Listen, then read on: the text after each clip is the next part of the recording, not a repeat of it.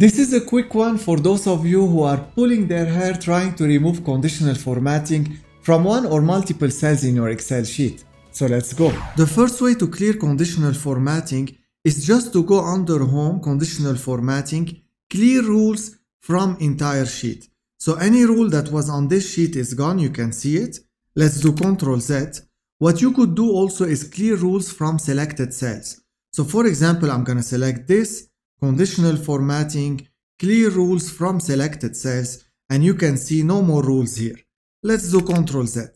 Another thing that you could do is just select, for example, those cells, and you can go under Conditional Formatting, Manage Rules. You can see the rules that are applied on those cells. So for example, I don't like this one, I select it, delete rule, press OK, it will go, but it will go for all the cells in this sheet.